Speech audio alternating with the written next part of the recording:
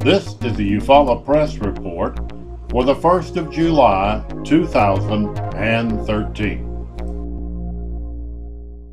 Eufaula Fire Department Biweekly Report. This is from June 27th to July 1st. We had a grand total of 18 incidents with 7 different types. Once again, the majority of those being emergency medical calls. We did have one passenger vehicle fire, car fire. There's a report that we issued on that. When they got on scene, they found a gas leak under the engine compartment. Now, the fire was out on the right when they got there. The homeowners had put it out with a garden hose and a fire extinguisher. Also, they had a gas leak, or natural gas leak, at, let me pull that report real quick. I think it was 100 Meadows Drive, yeah, at 431 South. There, there's a natural gas valve there, and it's not uncommon for you to smell gas there. They did shut down 431 for a few minutes and had the Circle K business evacuated until the gas company got on scene. They advised that it was actually not that big a deal, so everything was opened back up, and they said they would be out there to fix it Monday morning. So, we smell gas, we think, and it's a good idea. Just take it for what it's worth. If you smell gas, don't hang around, especially inside. We had a couple public service calls and false alarm, false call, and we had one vehicle accident with injuries. They were minor in type as far as what I understand, and that's the extent of it. Let me ask you a question. Sure. I was listening to the scanner the other day, and something happened, and I'm just going to quote in general. It was somebody coming into town that had had gallbladder surgery, and they were driving themselves in, and then calling for somebody to meet them, or something was from on the south side. We have that happen on a fairly regular occasion, where someone will call saying that they are on their way in. Generally, if it's you that's hurting, and that's a last ditch effort, we prefer you dial 911. If you can wait, we'll get an ambulance to you. But some people will start coming in, and what we will do is we will meet them, but you understand you're taking a risk on that, especially with other people, and if that person that's driving passes out, then of course you have other issues that goes along with that. Mr. Byron the Pirate sells all of his gold to Mr. Pond. Mr. Pond on Dale Road buys gold, used and scrap gold. Mr. Pond at Eufaula Flea Market on Dale Road. Sell your gold on Dale Road. Sell your gold on Dale Road. Mr. Pond buys gold on Dale Road. Mr. Pond buys gold on Dale Road. Sell your gold on Dale Road. Sell your gold on Dale Road.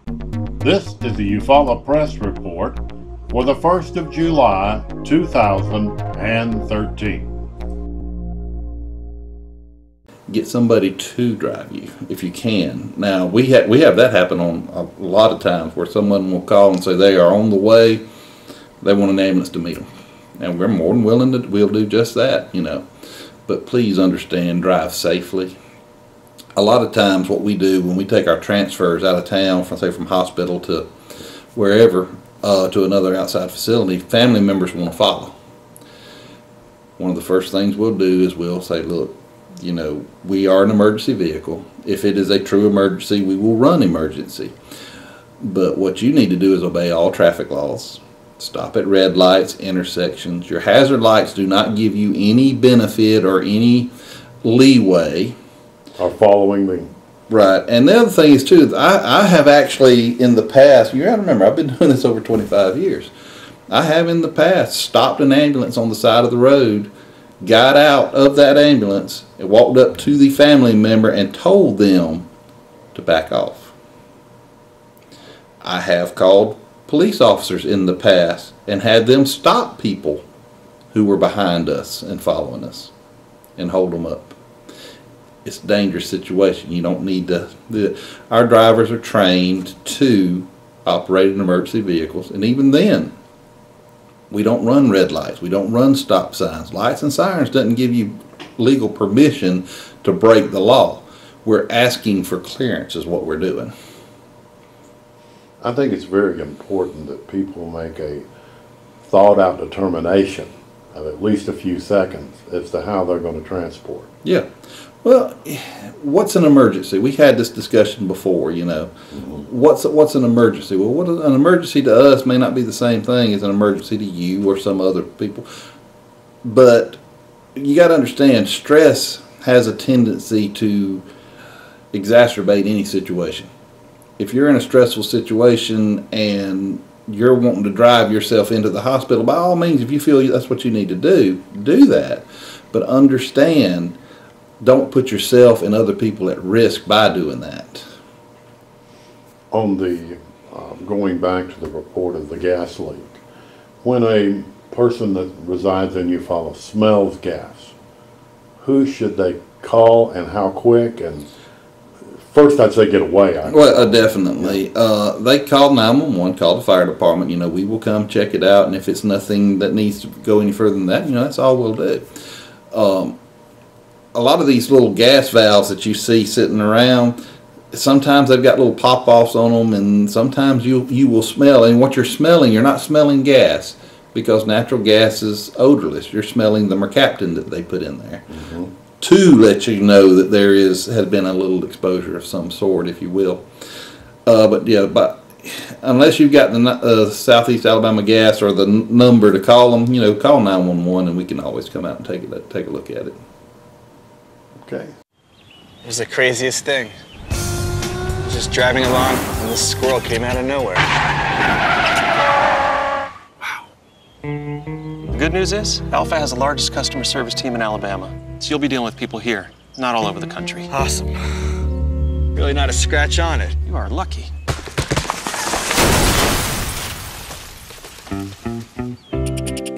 For a plan built just for you, contact Keith Bryan in Eufaula. This is the Eufaula Press Report for the 1st of July, 2013. Good morning, Larry Hubbard, Eufaula Police Department.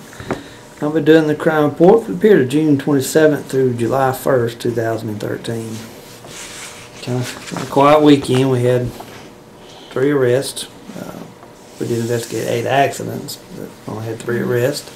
And not very many reports, offense reports. Of course, traffic we'll have to handle all next Monday, so that should be exciting. On our offense reports, we had theft of property at State Docks.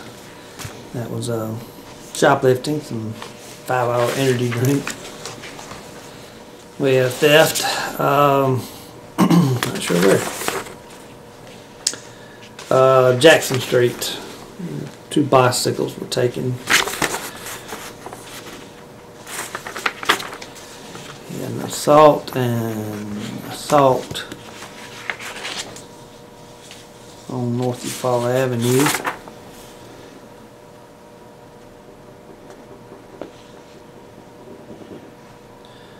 And it was, what it was assault with 2 different victims. North Eufaula Avenue. In conjunction with that is a harassment and burglary first. Same location. 3 men pushed their way into a guy's residence and beat him and his son up.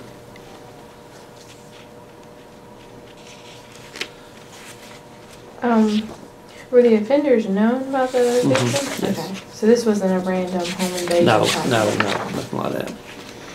Did it require any hospitalization of the No, victims? no.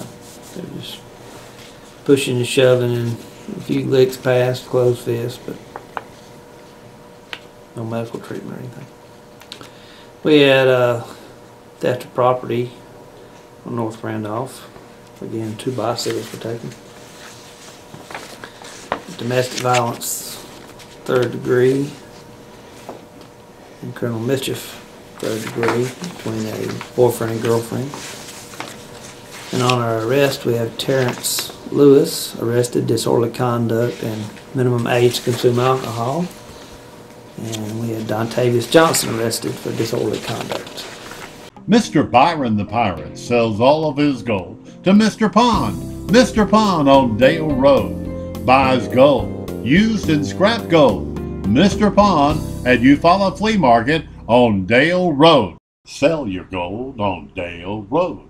Sell your gold on Dale Road. Mr. Pond buys gold on Dale Road. Mr. Pond buys gold on Dale Road. Sell your gold on Dale Road. Sell your gold on Dale Road. This is the Eufaula Press Report for the 1st of July, 2013. That's it. Let me ask you a question. It has nothing to do with the immediate reports, but talking about disorderly conduct. What constitutes that? Being disorderly in public.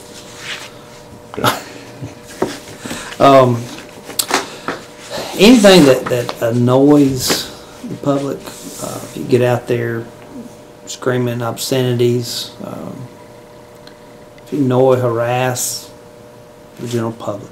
I mean, you can't, I don't believe you can be necessarily disorderly in your own home if you're by yourself. If you get out on the public streets, swearing, making vulgar gestures, anything that annoys or harasses the general public, or they are offended, so to speak, constitute disorderly conduct. I don't know the textbook definition, but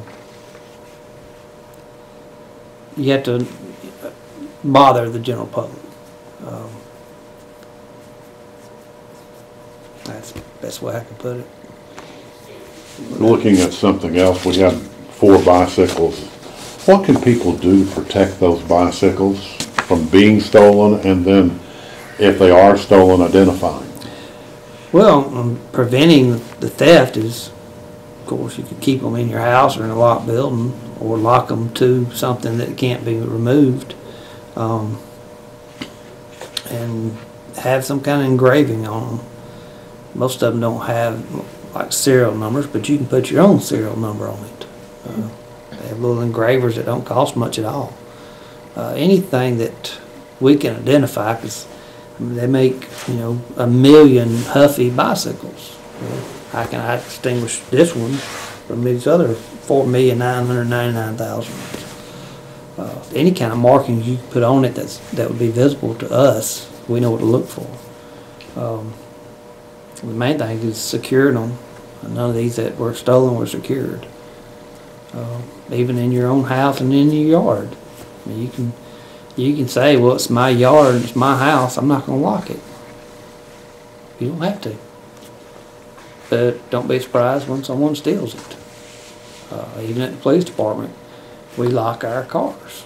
We're not immune from theft, crimes of opportunity. So just, you know, be vigilant with your property. If you want to keep it, make it difficult for somebody to get, and 9 out of 10 times they won't get it. Most of our theft we deal with are crimes of opportunity. Walk by a car that's unlocked with a person on the seat. It's going to get gone. Bicycles left unattended. You know, things of value just laying around, easy pickings. So just secure it the best you can. Whereabouts on the bicycle would you recommend putting the identifying marks? In plain sight? No, I would put it up under the frame. Okay. Or you could turn the bicycle upside down and engrave it. Just anywhere inconspicuous that we could see if we looked for it. Nothing hidden where we'd have to take the seat off to see it. Right. But somewhere up under a fender, up under the frame, somewhere, preferably more than one location. But It was the craziest thing. I was just driving along and this squirrel came out of nowhere. Wow. The good news is, Alpha has the largest customer service team in Alabama. So you'll be dealing with people here, not all over the country. Awesome. Really not a scratch on it. You are lucky.